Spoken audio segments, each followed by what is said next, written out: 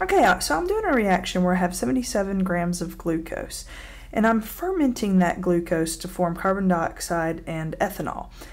And I actually do the experiment and I get 23.4 grams of ethanol. Ethanol is the CH3CH2OH. So I take 77 grams of glucose, allow it to react, and form 23.4 grams of ethanol. And I want to know, was that a good reaction? What was the percent yield? Well, the first thing I need to know is, well, what was the theoretical yield? What is the maximum I could have made from that 77 grams of glucose according to the balanced chemical equation given? So this balanced chemical equation tells me that 1 mole of glucose, 1 mole of C6H12O6 can ferment and react to form 2 moles of ethanol and 2 moles of carbon dioxide. The theoretical yield would be, well, the maximum amount of ethanol that could be produced. And in order to calculate this, you'd first have to have your balanced chemical equation. We have that. And you would also need the molar masses for each of the compounds in question. So we're going to need the molar mass of glucose and the molar mass of ethanol.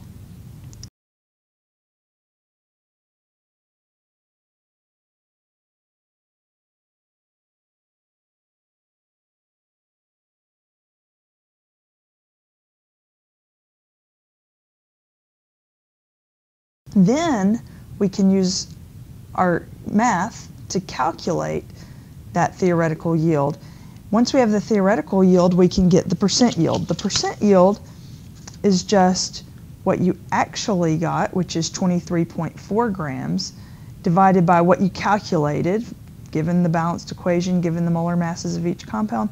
You multiply that by 100 and you get the percent yield. So let's work on A. Let's get the theoretical yield.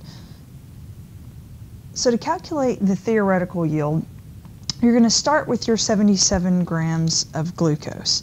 Then you're going to use the molar mass of glucose to convert from grams to moles. We know that 180.18 grams is 1 mole, so you have to figure out, well, how many moles do you have if you have 77 grams?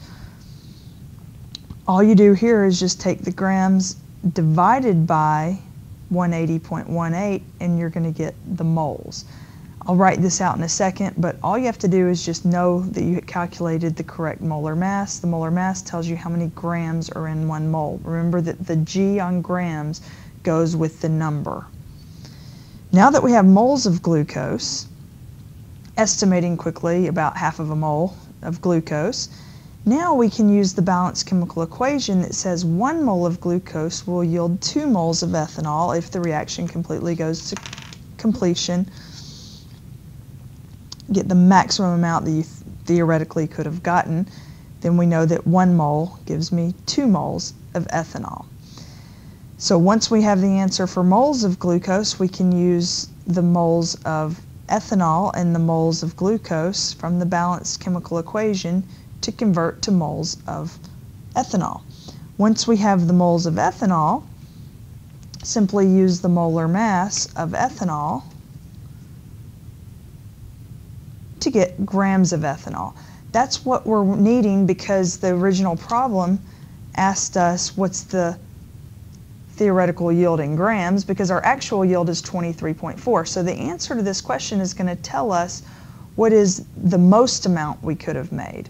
We know what we actually made. We made 23.4 grams of ethanol. I want to know what's the most that I could have made.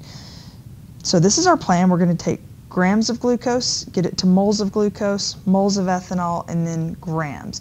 We have to do this because the balanced equation gives us moles of one substance to moles of one substance. So I have 77.0 grams of C6H12O6. And I don't want grams of glucose anymore, so I'm going to put that in the denominator. I do want moles of glucose because I know the molar mass, and I know that molar mass right here is going to tell me that there are 180.18 grams of glucose in every 1 mole of glucose. So 77 divided by 180.18, and now I'll have the answer for moles of glucose. Notice that my grams have canceled, and now I have moles of glucose. Now, I don't want moles of glucose,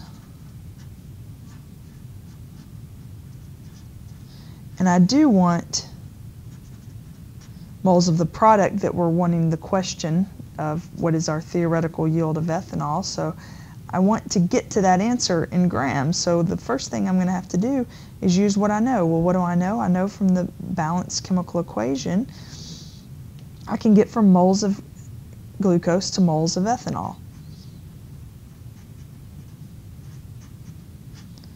And I know that 1 mole of glucose gives me 2 moles of ethanol. That was again from this balanced chemical equation. 1 mole of glucose gives 2 moles of ethanol. So I take the number that I have and multiply by 2, and now I'll have the answer to moles of ethanol. We want grams of ethanol because that's what the problem asked. The problem asked us what is the theoretical in grams, yield in grams. If it asked for what's the theoretical yield in moles, you're done. You would have the answer in moles of ethanol, but here we want it in grams of ethanol, so we're going to now need to use our molar mass. We don't want moles of ethanol. We do want grams of ethanol.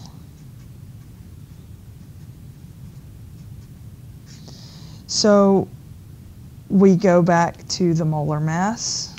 Molar mass of ethanol is 46.08 grams for every 1 mole. Remember, the number goes with the grams, canceling the mole.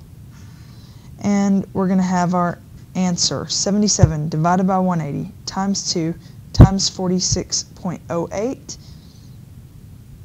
And I get the answer, 39.4 grams of ethanol. Now this is the theoretical yield. This is the maximum amount that we could produce, that's our question mark at the beginning, from 77 grams of glucose. So we have 77 grams of glucose, divide by the molar mass of the glucose, multiply 2 moles of ethanol for every 1 mole of glucose, and then multiply by the molar mass of the ethanol, and we get our theoretical yield. That theoretical yield, that's the maximum amount that we possibly could have gotten. So now that we've calculated the theoretical yield, we can actually solve the real problem, which is what's the percent yield.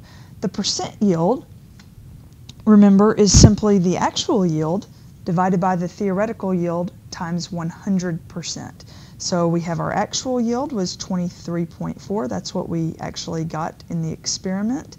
And we divide that by what we calculated as the maximum amount we could have actually gotten, multiply by 100, and we get our percent yield, 59.4%.